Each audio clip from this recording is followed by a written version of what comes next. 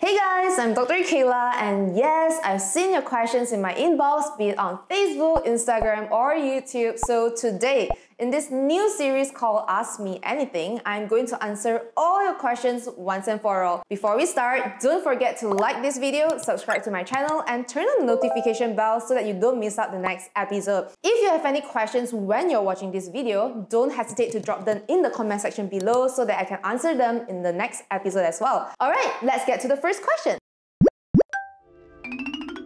Quincy asks, any toothpaste or brush recommended for bleeding gums? Which brand of electric brushes you recommend for bleeding gum?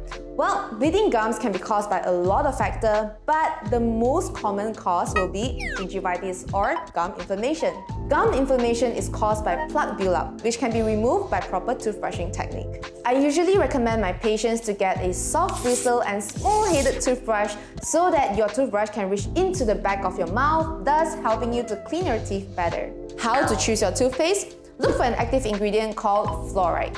Fluoride can help strengthen your teeth and fight tooth decay. Electric toothbrush is not a must to clean your teeth properly. However, it can help to increase the efficiency in toothbrushing. It is usually recommended for young kids, old patients, or special needs patients who have dexterity problem and trouble controlling their hand motion, thus leading to difficulty in toothbrushing. Janet asks, how to prevent frequent plaque buildup at lower teeth area due to not aligned set of lower teeth? Like what I've mentioned, proper toothbrushing technique is important in removing plaque. It can be a bit difficult to brush this area, so what you can do is to angulate the toothbrush like this and swipe out and up so that you can clean the surface properly. You can learn more from this video.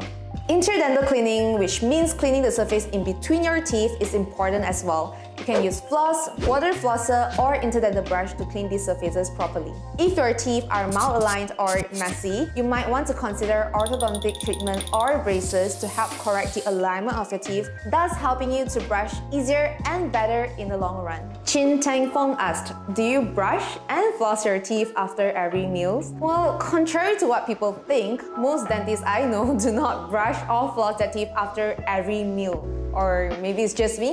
What? What the f? For me, I don't brush or floss after every meal. In fact, I brush once in the morning and once at night, and I only floss after toothbrushing at night. In fact, overbrushing can bring more harm than good. When we brush too hard excessively, it can actually wear down the outer protective layer of our teeth called enamel, leading to problems like hypersensitivity when we drink hot or cold water or when we do this.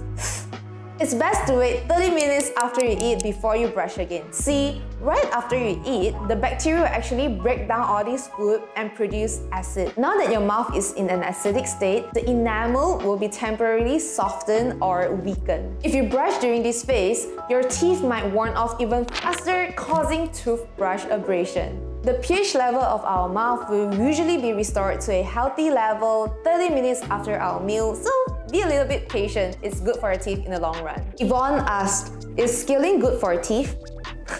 How frequent is recommended? Well, our regular toothbrushing can remove plaque, however, it cannot remove all dental stones or calculus. Dental scaling can help remove these stubborn dental stones, thus relieving gum inflammation. It can also help clean your teeth from plaque, which can lead to tooth decay, so yes, it is good for both your teeth and your gums. You should get dental scaling done twice a year. In certain patients with severe gum diseases, we might advise them to get scaling done more frequently, which can be every 6 weeks or 3 months depending on your case. Melanie Wong 89 asks, will pregnancy cause gums to shrink? Melanie, this is an excellent question. Well, pregnancy gingivitis is a common condition. It is a form of gum inflammation in pregnant women due to the increased level of a hormone called progesterone. Some symptoms of pregnancy gingivitis include gums which are red, swollen, tender, bleeds easily, or receding. If you suspect that you have pregnancy gingivitis, you should get a checkup with your dentist as soon as possible and get any necessary treatment done. You should brush your teeth properly and eat more vegetables. It can help stimulate saliva flow, which can wash away all those dirty plaque, and it can bring you a better health as well. Janelle LPS asks, any way to make triangle black hole disappear? Jane, if what you're referring to are these black triangles at the neck of your tooth, you are not the only one. most people are concerned about these black triangles. The way to treat it is first to identify what are the causes. Black triangles in between your teeth can be caused by several factors like gum diseases, age, or habits like smoking. These can expose the root area of your tooth, leading to problems like hypersensitivity or tooth decay. If your tooth is triangular in shape, or what we call a fan-shaped tooth, the tendency to have black triangles is higher as well. How to treat these conditions? If you're having gum diseases, taking care of your dental hygiene can help restore your gum to a healthy level. You may also want to consider hyaluronic acid injections or minor gum surgeries like a free gingival graft to help correct these black triangles. Some dentists may recommend veneers or fillings for a fan-shaped tooth to help reduce the appearance of black triangles. You should consult your dentist to get the best treatment option for your condition. That's all for today. I really enjoyed answering all your questions, so if you have any, don't be shy. Drop them in the comment section below so that I can answer them next time. I'm Dr. Kayla and I'll see you in the next video. Bye!